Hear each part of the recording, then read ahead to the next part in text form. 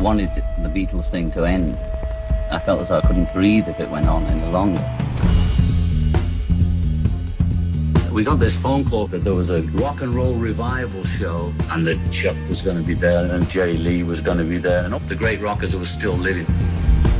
The Doors were top of the bill. There were a lot of historic things happened that night. The ninth wonder of the world, Alice Cooper! A lot of tension going on.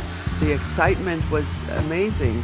This was far too much ahead of its time.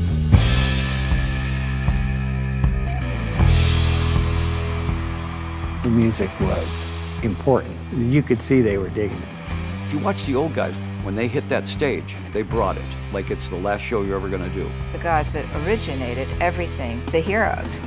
A week before the show, tickets were not selling. All of a sudden, the show's going to be canceled. Is John Brower calling? And we would like to invite John and Yoko to be the MCs. Sounds about good, this Canadian thing. If John Lennon doesn't show up, I am ruined. Pulled up with our bikes up front of the airport, big long line of bikes. We've escorted John Lennon in.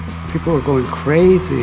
I had not experienced something like that before. The combination of people on the stage is, without question, historic.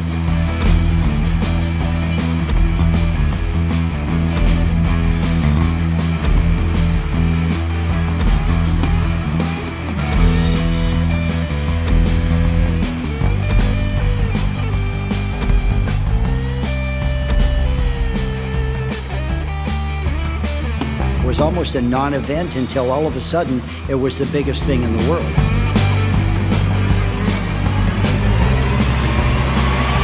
Living desired the day we'll never have it desired.